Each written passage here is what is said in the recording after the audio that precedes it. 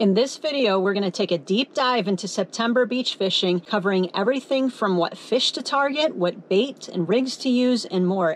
And keep watching through to the end because I'm going to give you some pro tips. I'm going to also show you my favorite lures to use when I'm casting lures into the surf, and even more to help you catch more fish in the month of September from the beach. So let's get started. And if you're wondering why I'm talking to you in my car, it's because my house is too loud. Got cats and dogs and husbands and lots of, well, not multiple husbands. It's just loud. Thank you so much for tuning into this video. My name is Kathy Sanders, and I'm a beach fishing guide in Northeast Florida. Even though this information about beach fishing is localized for my area in September, the tips and techniques that you're going to learn can be used for any beach. So just pay attention to the water temperature and what fish you're going to be targeting, and you can adjust the information for your area. Here in Florida, September is a unique month because even though summer vacations are over and the kids are back in school and it's fall and everybody's wanting to put on sweaters and think about pumpkin spice lattes and everything pumpkin, the water is still just so warm. We're looking at 80 to 100 degree air temperatures, and our waters are still 80 to 85 degrees, which is still too warm for all the fall fishing that we're dreaming about. Fall pompano run. Can't wait to catch some pompano.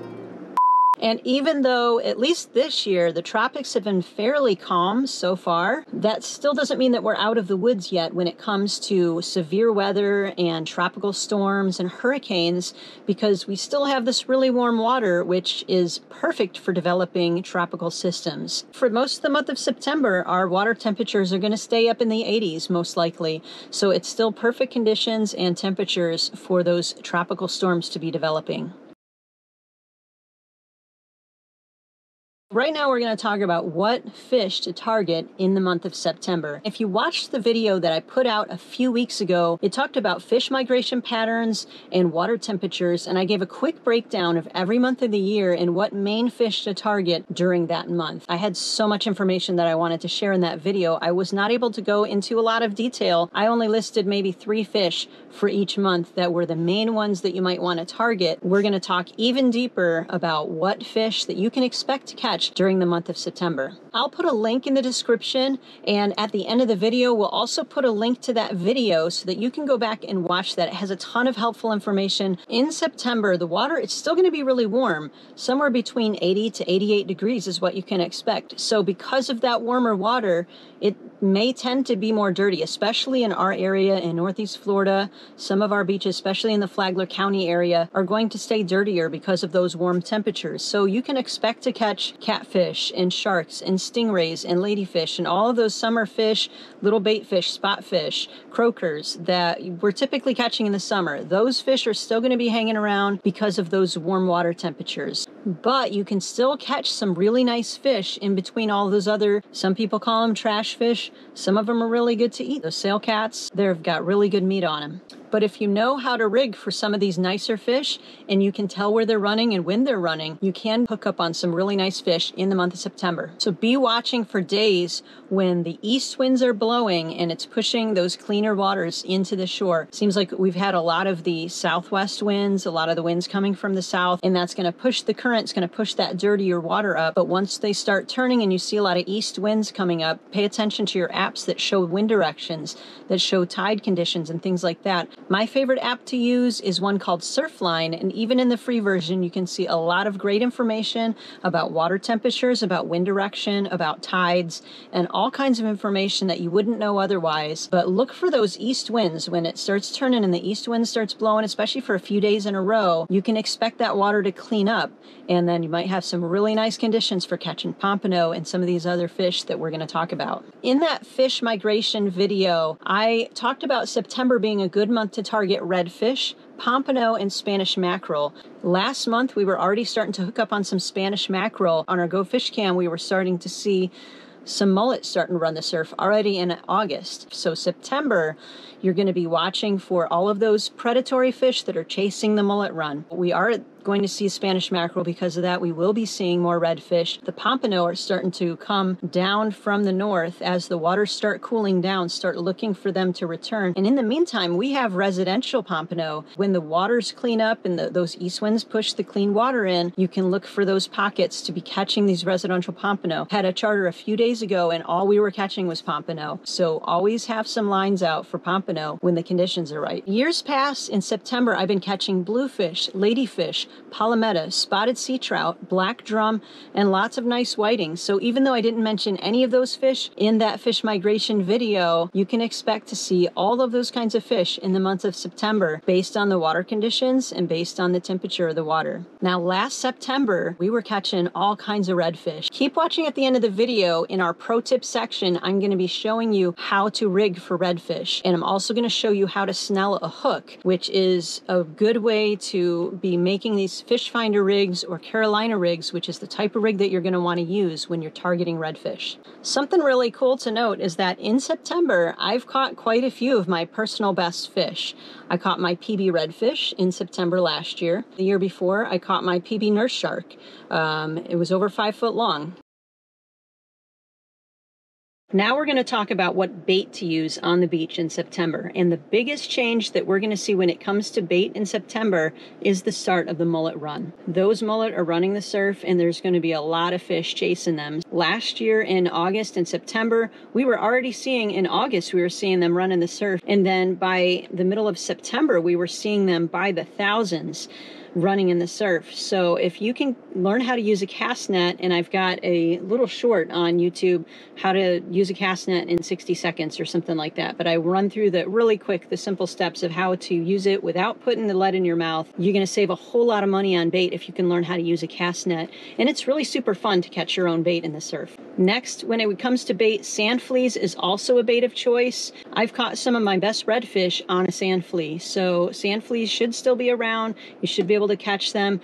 And if you're not sure how to find sand fleas, I've got videos about not only how to locate them on the beach, but also how to catch them with or without a rake. And when it comes to bait, there are some staples that you should always have on hand when you're going to be surf fishing. And the first one is shrimp. You should always have some type of shrimp. Everything in the ocean eats shrimp. So I like to get live shrimp from the tackle shop if I can, but sometimes I'm getting out there before the tackle shops are even open. I'm also going to be fishing sometimes when the tackle shops are out of shrimp. So what I like to do is salt my own shrimp. And if you've watched any of my videos for any length of time, you'll see that I'm using salted shrimp on a regular basis. Some days it's all they want to eat. And lastly, for bait, I always have some type of synthetic bait. Lately, what's been working best for me is fish gum. So here's 2 different flavors of fish gum that we've been using a lot lately. We've got Pump Smash, and these come in strips, but you can cut them down into little squares or triangles or whatever shape that you think works best. With our float hooks, I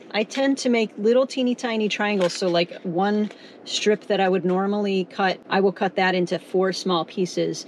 And that way, like if I have a sand flea on there, it's not going to obstruct the view of the sand flea or whatever else. If there's shrimp or whatever, the fish can still see that other bait. And then I still have this synthetic bait that if I've got little bait stealers that are eating all the bait off of my hook, they're not going to be stealing these off as easily. So I still might be able to get a fish hook up even if my shrimp gets stolen. But fish gum has been working really good for us lately. They got several different flavors, so I would go check that out. And it's not necessarily bait, but I always have a casting rod on hand with a lure on there so that if I see pods of fish starting to run, if I see a lot of like maybe bluefish or Spanish mackerel starting to run, then I can just grab that pole and start throwing it. And that is a super fun way to fish on the beach when the conditions are right. But stay tuned to the end because I'm going to show you some of my favorite artificial lures to use when I'm casting lures into the surf. And if you're finding this information helpful, please go ahead and push a like. And if you're not subscribed yet, you're going to want to push that subscribe button because every month I'm going to be putting out another video like this to help you catch more fish that month.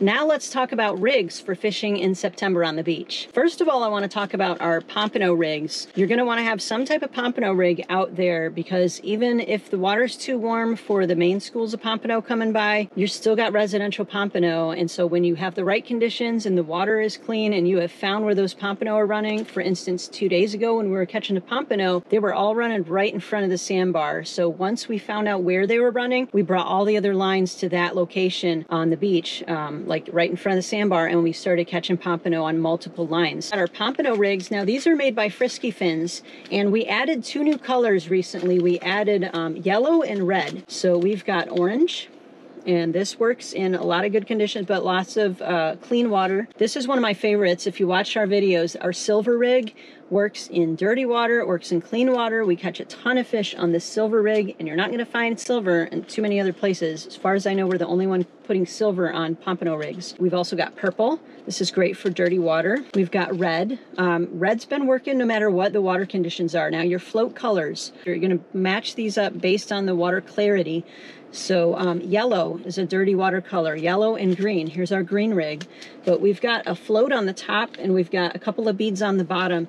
These have been working great. And then pink, this is great, really, really good one for when it's clean water. I hand tie our float rigs. We put our floats right on the hooks. Probably heard me say it a million times if you watch our channel a lot, but when you watch underwater footage, these pompano, especially, whiting do it too, are sucking in these floats before they suck in the bait. So we've got the floats on the hooks so they can't miss it. We've got 5 colors with our float rigs. We've got pink and orange. Both of these are for clean water. Red has been working no matter what the water conditions, and then both of these again are for dirty water. You've got the green and the yellow. I was just at a fishing meeting yesterday and somebody came up to me and they said, yeah, I need to get some more of your floats, you know, your rigs with the little balls on the hooks, because they said they work really good. And I was like, yeah, they do. If you're wanting to get stocked up for September, you might want to look at our store, fishin-girl.com. I'm going to put a link right on the screen here, fishin-girl.com. Go check it out. We've got our pompano rigs, we've got our float rigs there. And to complete your surf fishing setup with your pompano or your float rigs, we also are now selling our sinkers. We've got 3, 4, and 5 ounce sinkers, and these are made by Redfin Fishing, and he's making them with our branded Fishing Girl colors. So go check those out in our shop too. You need a good sinker to keep your bait where you want it when you're throwing it out in the surf. You don't want to go through all the trouble and all the expense to get good rigs and get it all ready and then throw it out there and have it moving all over the place.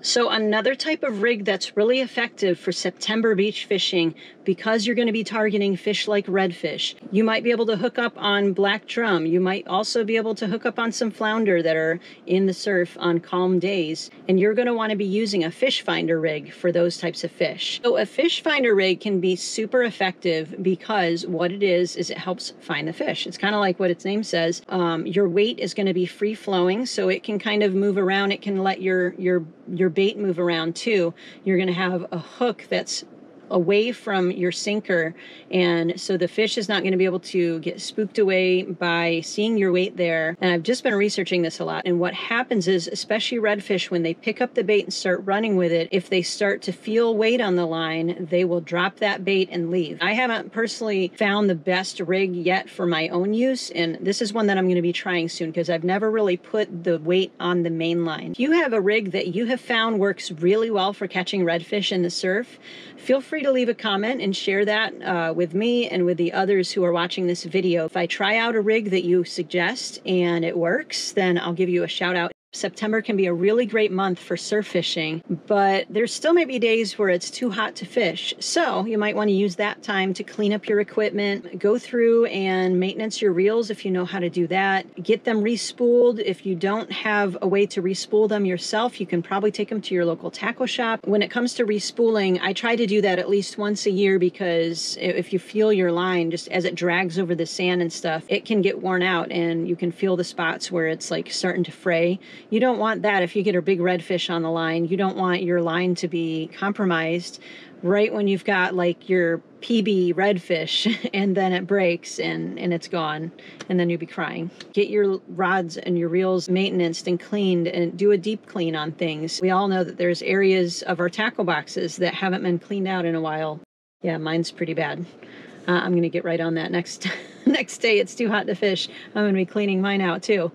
The good thing about September fishing is that the beaches shouldn't be as busy. Kids are back in school. People aren't on vacation as much. So you should be able to have a little bit more room to breathe when you're out there fishing on the beach. As always in September, watch your weather reports. I always tell people to keep an eye out for any tropical systems, for any pop-up thunderstorms that might be heading your way. Now we're going to get into our pro tips, but I can't do these in the car because I'm actually going to show you how to hook a mullet, and my mullet are at the house. So let's go home and I'm going to show you those pro tips there. And the first tip that I'm going to give you is to always have bait fish or smaller fish, maybe if you catch a smaller whiting or something, on hand and throw out on one of your lines to catch bigger fish. You may not always get a bite on a fish head or a chunk of mullet or cut bait, but when you do, it's sure to be a story that you're going to want to tell. About a week ago, I actually hooked up on a tarpon after I caught a croaker, cut off the head, and I threw the croaker head out. I'll put a link to that video right here. We've got, I believe this is a 5/0 hook. Here is a little mullet we caught the other day. It looks like something tried to take a little bite out of him. But he was live, he's frozen now. So if I wanted to hook this guy up alive, I would probably hook him with a smaller hook through the back, right about in this area. Just kind of hooking through his back, and of course it's going to be harder when he's frozen. Just kind of like that, so where he can swim, it's not through his brain, it's not going to hinder any of his functions, but you may want to clip off part of his tail like that. You could go even a little bit more, just so he's not going to have full mobility and he's going to swim around like he's damaged, and that will attract more attention and keep him from swimming away from the predator fish. But anyways, another way to hook him, if you're going to hook him whole, right through the mouth here and up through his head. That's a great, very secure way to hook him. You could also hook him live that way. You can hook him dead, but what I find when I hook him this way whole is that the fish will come up and bite right up to here. So a lot of times what I will do is go ahead and cut off and just use either half of the fish or just the head like this. And you still got all the guts and stuff, so that's going to attract. You'll have some blood, but then you've got this bait right here. Those are a couple of my favorite ways to hook mullet. So if you have a different way that you like to hook it, leave a comment, let us know, and maybe we'll try that out next time. My second pro tip for you is to learn how to throw lures in the surf, because when you do, you're going to find a really fun way to fish. And I'm going to show you a couple of my favorite lures right here. By far, this type of lure, it's kind of like a spoon. This is a Johnston spoon. It also can rig weedless with this little thing here. But this one has been my favorite. I actually got these off of Amazon. I have not used this green one, but I wore out the red one and the blue one, and I think I've got the yellow one on my rig right now, but it comes in a pack of like 5. This is what we've been catching Spanish mackerel on. It's what we've been catching bluefish on, and super easy. This is about 3/4 of an ounce. So much fun to throw these. First thing in the morning, you can throw something like this. This is from Salt Strong. It is the Moonwalker, and I like it that it has these inline hooks. It makes it a lot easier for unhooking fish. I like this type of a setup for the surf. You've got a weighted hook. You're going to need some weight to get this line out into the water to be able to get your lure out there. Different from inshore, because you've got sometimes stronger winds coming at you, and with the waves and everything, you need something with a little bit of weight to get that out further. So something like this with a paddle tail, you're going to get some good action. Or if you have something with a curly tail, that's also good. But I can't remember how much weight this is, but it just gives you enough weight to get it out there. Or you could use, like, here's a Slam Shady Mulligan on a jig head. This is weedless, which you don't really need the weedless in the surf. I think this is a 1/4 of an ounce. Something like this would be like, I believe, a 1/2 ounce jig head. You can tell this is really old. These are just a few of my favorite lures that I like to throw in the surf.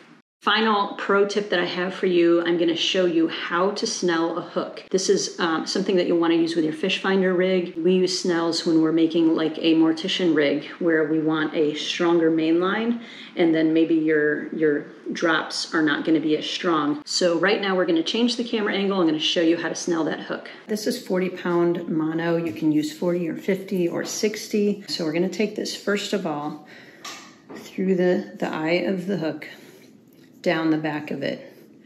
And then I'm gonna hold that there. I'm gonna wrap this around probably 7 or 8 times. You see, you want those loops to be really uniform around there. And then I'm gonna figure out, I'm gonna hold that there, and I'm gonna figure out how long I want this to be. So let's just say I want it about this long. Cut that off.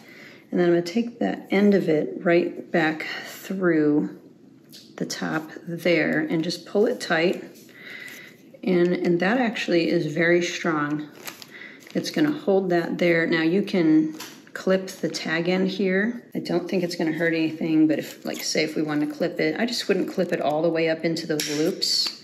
Just clip it off there to leave some of it. But that's gonna hold pretty strong, and snelling a hook is something that I believe every angler should know. And that's all there is to it. Thank you for watching this video. Thank you for making it all the way to the end, those of you who are watching this. I hope that it's been helpful to you. If you haven't already, please push that like and go ahead and subscribe if you haven't yet. Like I said, we're gonna be putting one of these out every month. And if you know someone who likes to fish on the beach, then you can share this out with them. And if you're looking to learn more about fishing on the beach, check us out at fishandschroll.com and consider signing up for a charter. But thanks so much for watching. I appreciate it. Tight lines and God bless.